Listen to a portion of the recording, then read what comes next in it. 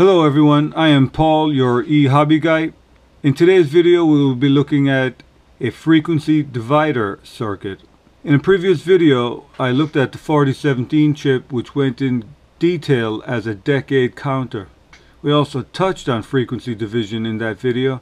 If you haven't seen it, I highly recommend you check it out. If you're on the desktop version of YouTube, there'll be a link on the screen right now.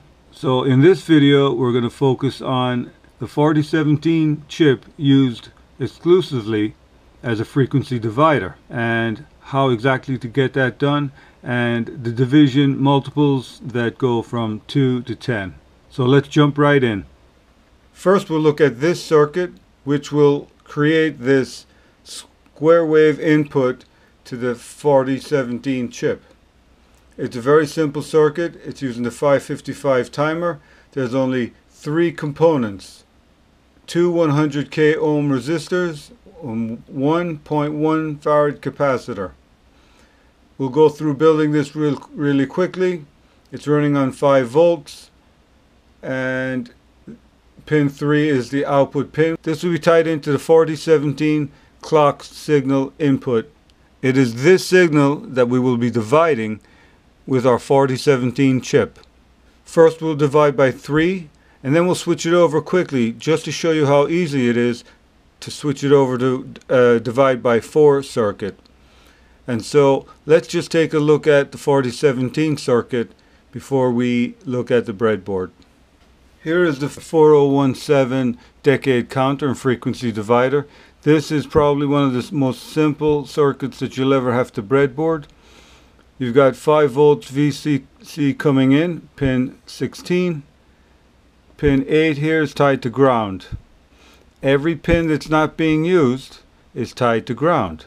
So right now the input clock signal here, pin 14, is coming from the astable circuit. That gets tied in here. Now if you want to divide by 3, you go to the 4th output. The 4th output would be 0, 1, 2, 3. So you'll see number 3 here is tied in to the reset pin, which is pin number 15. That's it. There is no more to it. To get your output pulse, you can tie it into any one of these inputs. Any one of these outputs. And so let's take a look at how this looks on the breadboard.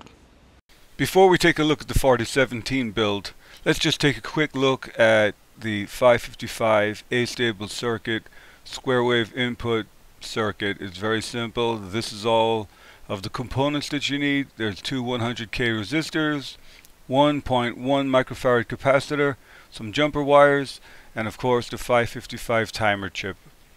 Let's look at it on the breadboard.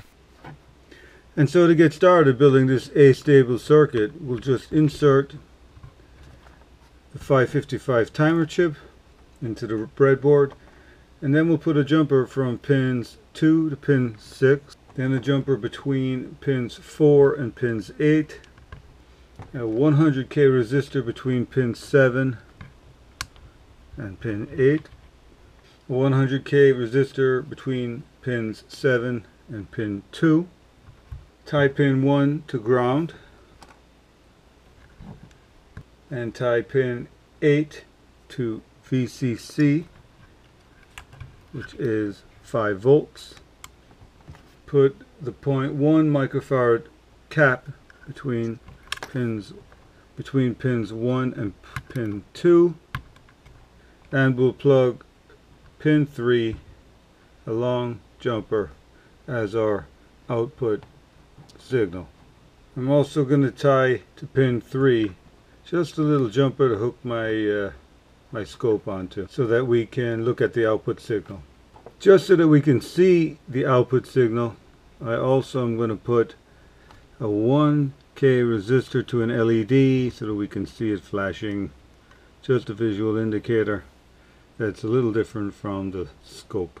So LED with the anode to the resistor, cathode to ground. Let's switch it on and see what we get. There we go. Here is the signal zoomed back, just showing the output of the astable circuit into the clock of the 4017 chip here.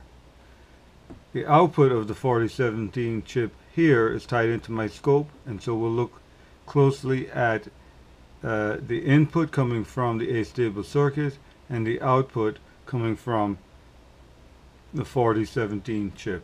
We have a 46.12 Hertz input and a 15.37 output. 46.12 divided by 15.37. You can see to several places of decimal that is divided by 3. There might be some rounding errors, but the division by 3 will be exact, dividing by 3. Because of this jumbled mess of wires, this is not going to be abundantly clear, but I'm going to change this from dividing by 3 to dividing by 4 just to show you how easy it is to set this up. And so first I'm going to shut my power off. Right now output number 3 is tied into reset. I'm going to unplug output number 3, and number 4 is on pin 10, so I'm going to unplug number 4 and hit plug in the reset into pin number 10, and let's remove the jumper that was tying pin number 4 to ground, and we'll give it power again. So here's the circuit with output number 4, which is on pin 10, tied into reset. Outputs number 0, 1, 2, and 3 are all open. I do have an output trigger on output 0, so that I hook up my scope to it. All other outputs are tied to ground with jumpers. And let's take a look at the scope. We should now be dividing by 4. And of course, there it is. The input frequency is fluctuating a little bit, 46.29. The output frequency is 11.52.